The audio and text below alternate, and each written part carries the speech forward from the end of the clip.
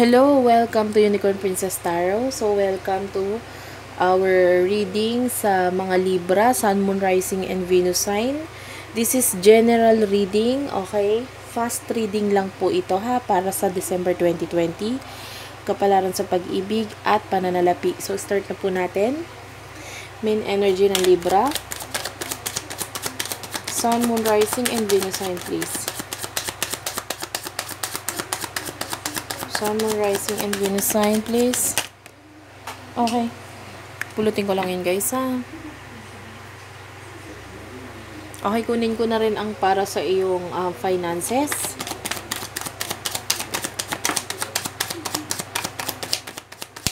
One more, please, for Libra. Sun, Moon, Rising, and Venus sign.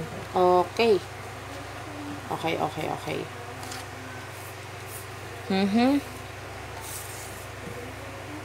Okay, for what I can see here, Libra, I see you well focused. Nakikita ko yung focus mo sa mga bagay-bagay ngayon. For what I can see here, especially with regards to money. Kasi, for what I can see here, for some of you, pwedeng may pinaplano kayong bilhin or ipatayo. Kaya lang, there's a decision na kailangan yung gawin this December 2020. Okay?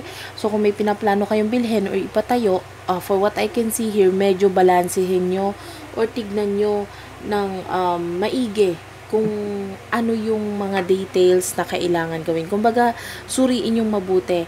Kasi for what I can see here, there's a high chance na meron kang bibilhin. And with the 9 of Swords, I see some problems na mangyayari ngayong December 2020, especially with regards to kumbaga, kung may gusto kang gawain, medyo hindi ko nakikita dito na magkakaroon ka ng movement or paggawa.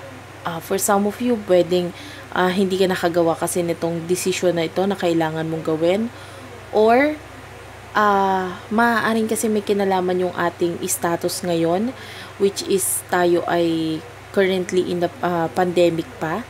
So, maaaring etong business or itong career na gusto mong simulan ay hindi mo masisimulan dahil iniisip mo itong bagay na ito. Itong feeling na parang you're feeling trapped or hindi mo masimulan yung mga bagay na naiisip mo dahil for some of you, occasion, may kinalaman sa okasyon. Maaaring hindi ka basta-basta makalabas. Syempre, nalilimitahan po tayo ngayon dahil sa sitwasyon po natin ngayon. So, yun ang maaaring nakakapagpaudlot ng mga decision mo ngayong December 2020, especially sa business and career. So, start na po natin ang iyong love reading. For Libra, Sun, Moon, Rising, and Venus sign, please. Okay. Thank you. Okay. Wait lang, guys, ha. Okay, kunin ko lang yung one more card for you. Okay, thank you. Okay, there's this Justice, 3 of Cups, the Hermit. You could be dealing with the Virgo. With the Justice, you could be dealing with the Libra, Aries, Leo, Sag, Cancer, Scorpio. So, yun po yung maaaring kadil mo dito. Or Gemini, Libra, Aquarius. Okay, so, let's start. For what I can see here, I see you, with regards to this decision na kailangan mong gawin, pwede may kinalaman din sa relationship. I feel, especially with those of Libra na single or in a relationship, I feel like, whether you are in a relationship or single, you feel alone or you would choose to protect yourself. With regards to relationship, ayaw mong masaktan. Kaya, it feels like you're leaving the situation. With the 3 of Cups, this signifies occasion and reconciliation. So, maaaring magkaroon ng pagkikita dito or with regards to your person. Okay? High chance na may kinalaman sa alok itong pagkikita na ito. There's an offer here na mangyayari or I see a gift na ibibigay.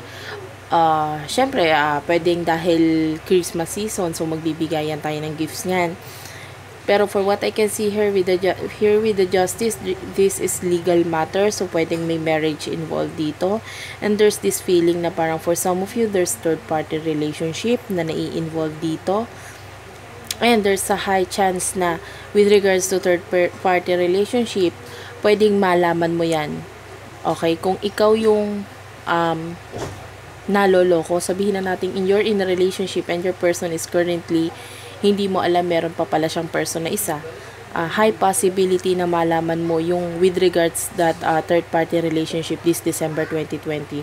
And with the justice, yun nga, pwede magkaroon ka ng decision regarding that, kung i-stop mo na ba or itutuloy mo pa. Pero for what I can see here, there's this feeling na parang stop mo na kasi you would choose to protect yourself with the hermit here. So, let's see what is the outcome. Outcome, please. Okay, thank you. So, ito po yung magiging outcome. Okay, with the Four of Cups, King of Pentacles, the High Priestess. So, nakikita ko po dito that you would focus on your plans. I see planning here. So, pwedeng mag-reach out ka, or this is with regards to the offer. Pwedeng planuhin mong maigi yung offer mo with your person. I see an offer here, clear offer with the Four of Cups and Three of Cups. And also, with the, for what I can see here, there's ascending order. So, pwedeng magkaroon ng medyo malalim-lalim pang pag-uusap or pagkakakilala with the person na kadil mo ngayon.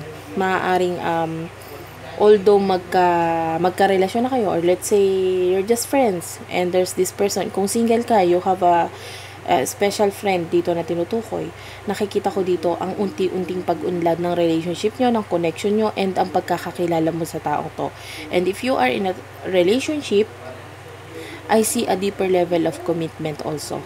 Magdi-deepen yung level ng commitment nyo, magkakaroon ng stability, and with the High Priestess, there's this choice na kailangan mong pagdesisyonan.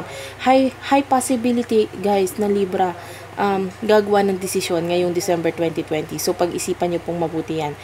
May kinalaman sa love life, may kinalaman sa business, or sa career. Lahat yan, pagdidesisyonan. There's two option here. Okay? So, whether you are in a third-party relationship, pwedeng ikaw yung nasa third-party relationship, maaaring ikaw yung kailangan mamili kung sino ba talaga, kung sino ba dapat piliin dito. With the Knight of Pentacles, I can see deep longing and, I can feel more plans in the future. Kaya lang, hindi mo nagagawa ng action. More on planning lang ito ang nangyayari dito. Okay, with the High Priestess, this is someone na parang, I can feel deep knowledge yung malalaman mo or matututunan mo this December 2020. Whether it is with regards your plans, okay? I see you improving, getting mature, emotionally, physically, of course, physically, and yung way ng thought mo, nagiging mature ka na mag-isip. Yun yung nakikita ko sa'yo. Okay? And for what I can see here, a lot of your relatives or kung sino man yung mga malalapit na family mo, I can see an occasion here na talagang ikaw yung magiging center of attention. So, be prepared, and thank you for watching. I hope naka-resonate kayo. Please do like and subscribe to our channel, Unicorn Princess Tarot, and maraming salamat po.